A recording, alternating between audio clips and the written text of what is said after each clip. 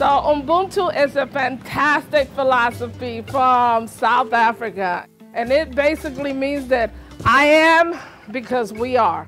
In that understanding, we see each other in each other, and we compassionately deliver services to our community, recognizing our humanity in one another, not dismissing our differences in culture and history and experiences, but deeply seeing each other as human beings, because after all, we all want the same thing, and that is to take the next breath.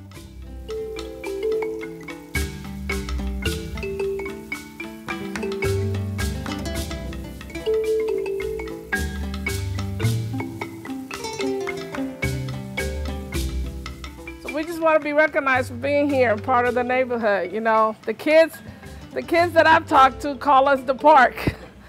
And we're the park plus a whole lot more.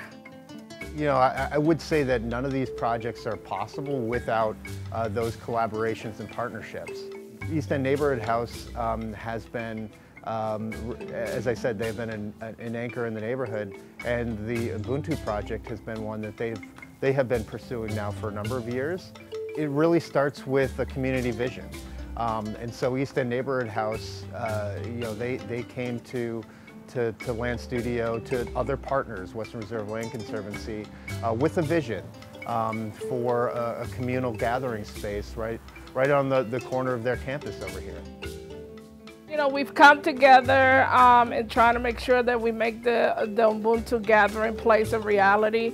It has been a vision of mine now for 8 years. So I've been on the pavement trying to get this thing going, and I'm just so very pleased to have these partners that are interested in making this happen. Our voice hasn't been lost in the conversation. I think the team has really presented a way of, you know, getting our input of what we want to see. And so it hasn't been a, you know, what do you see, but here's what I see. It's been, what do you see? Okay, did we get it right?